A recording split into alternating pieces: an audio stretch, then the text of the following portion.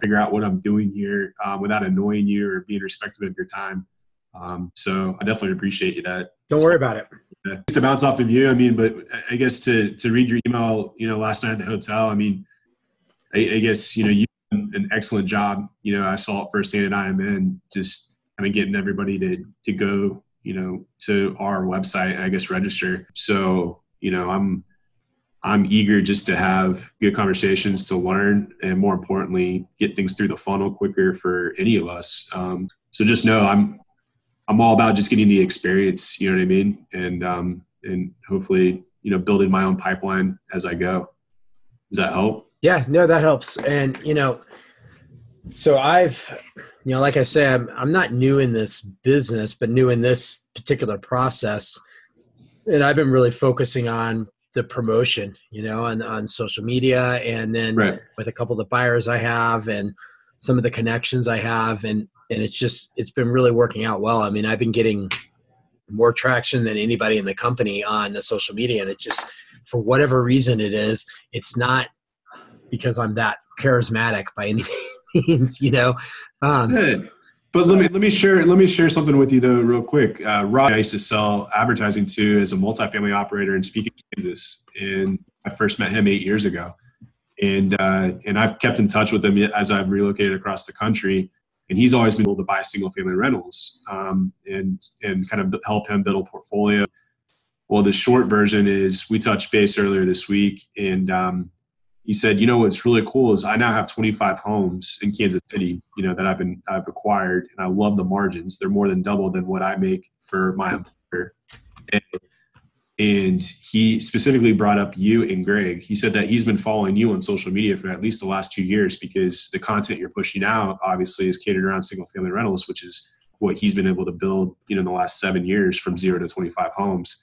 So I guess why I share that with you, Noel, is that the content you're pushing out for the last couple of years. I mean, there's people like Raj that I don't even know. Right. You don't know him. Now you do, his name. And by the way, he is one of those investors that wants to learn from guys like you before he buys his, 18 property, 19 property. Now it's 25.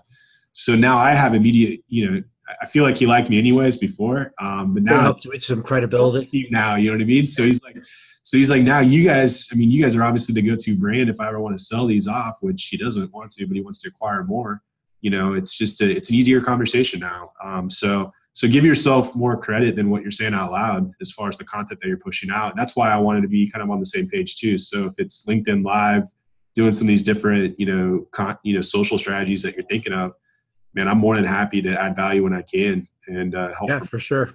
So, well, I was talking to Greg today. We're going to start doing I finally got kind of the LinkedIn Live figured out, I think. And we're going to start doing every Thursday at 3 p.m. Eastern, a LinkedIn Live show.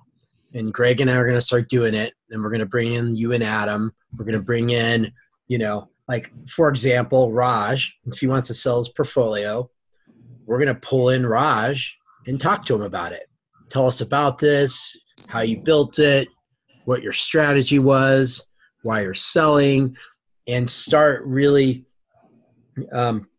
promoting on the social LinkedIn. I mean, so Greg's been doing these Facebook Lives, and it just hasn't been getting much traction because you're not getting in front of the right person. Now, it's good for brand promotion, but LinkedIn it gets in front of, anybody who owns a portfolio of homes, almost 100% guaranteed that they have a LinkedIn profile.